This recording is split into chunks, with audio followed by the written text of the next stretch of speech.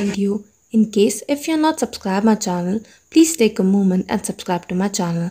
Now you can also follow and contact me via Instagram and Facebook. The link will be given in the description. Now let's start making this most exciting video. So the components which we need are sound sensor, Arduino Uno, and we also need a LED strip, which is a programmable or addressable LED strip, which is WS2811. So once we have these all components, we can get started. So first we will connect the sound sensor with certain jumper wires.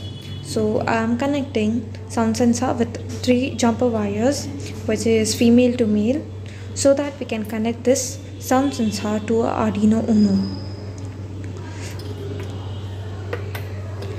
So we will take this Arduino Uno and connect. So here we are connecting VCC to 3.3 volts of Arduino and the data pin to A0.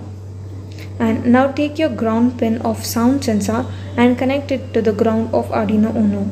So once you connect that, take the data pin and connect it to analog A0 pin. So once you are done with these connections, we need to move ahead with the LED, which is a LED strip. It basically has 3 wires. I think you can see it now. Yeah, there is a 5 volts written over there, and there is a DI pin and there is a ground pin.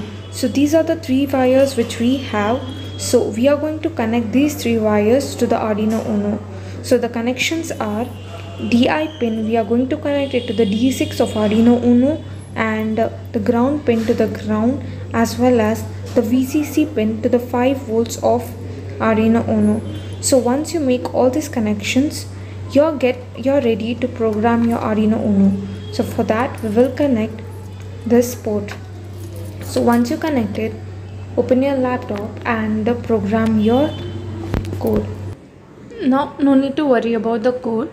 The code link will be provided in the description. You can just click on it and open my blog and just take the code and upload it. So here you need to select board as a Arduino Uno and port.